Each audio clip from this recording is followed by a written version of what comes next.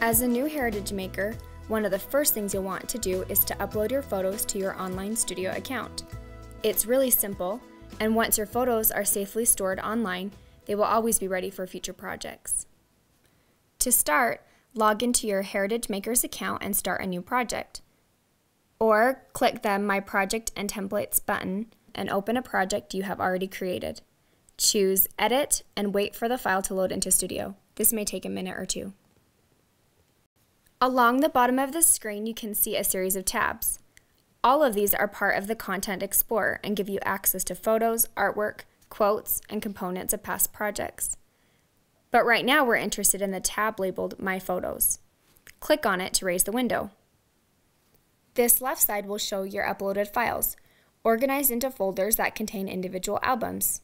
So let's say we want to add a new batch of family vacation photos. We'll choose the New Folder button and give it the name Family Vacations. When we have the name typed in, we'll click on Create Folder. Then, to keep these images even more organized, we'll create a special album called Disneyland 2010. Okay, now we are ready to start uploading photos. Make sure you have the correct folder or album selected and click Add More Photos. In the pop-up window that appears, find the photos you want to upload. Select the images you want to upload. You can select multiple photos by holding down the Control or Shift keys while you select them. On a Mac, you press the Shift key and the Apple button as you select. When you are ready to upload, choose Open or Select, and the process will begin. This status window will show the progress of the upload. Depending on the number and size of the photos and your internet connection speed, the upload may take several minutes. Here's an important tip. Before you select photos to upload, make sure you have them oriented correctly in the Finder window of your computer. That way they will be uploaded correctly and you won't have to fix them in Studio.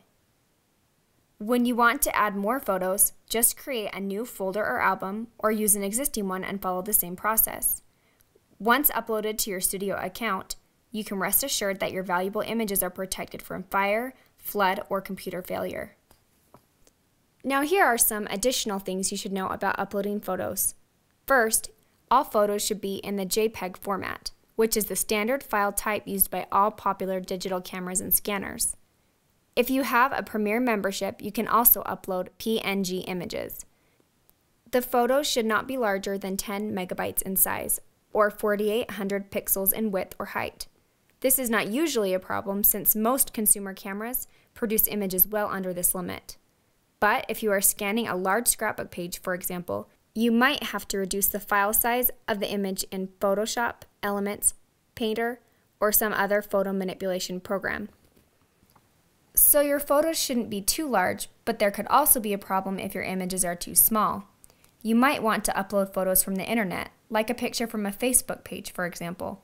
This is usually not a good idea since most websites compress images to save on space and your image will end up pixelated on the printed page.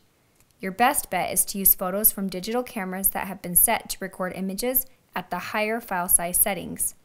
If you have specific questions about any of these issues, your Heritage Makers consultant will be happy to help.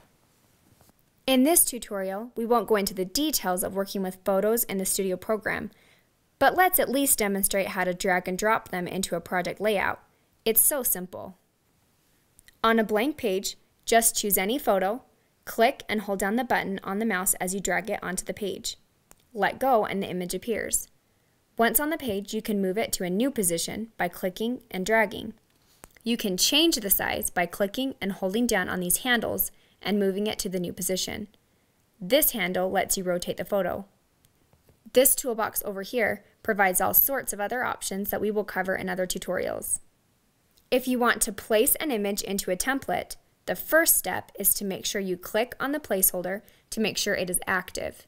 To drag and drop, the placeholder must be locked in the toolbox. This is the locked position, which is the default for any new template you open. Clicking on the icon toggles it back and forth between locked and unlocked. Now, to insert the photo, click on the image and hold down the mouse button as you drag it into the red box at the center of the placeholder. A common mistake is to let go of the mouse button with the cursor positioned outside the red box, but still within the borders of the photo placeholder. If you do this, the image will simply end up as a new image on the page, and it will not be in the position you intended. You can avoid this by pressing the Control button, which is the Command or Apple button on a Mac, while you drag the photo into the placeholder. Then the cursor can be anywhere inside the placeholder when you let go of the mouse button, and the photo will snap into the correct position. If you're not happy with how the photo looks within the layout, choose another. That's the beauty of digital publishing. You can try multiple options until you are totally satisfied. By the way, did you notice how a green check mark appears on some of the files in your album? This helpful feature lets you know which photos you've already used in your project, so you don't duplicate them on another page. Hopefully this tutorial makes you comfortable with uploading and placing photos. Look for other tutorials on the great tools available for manipulating your photos in Studio.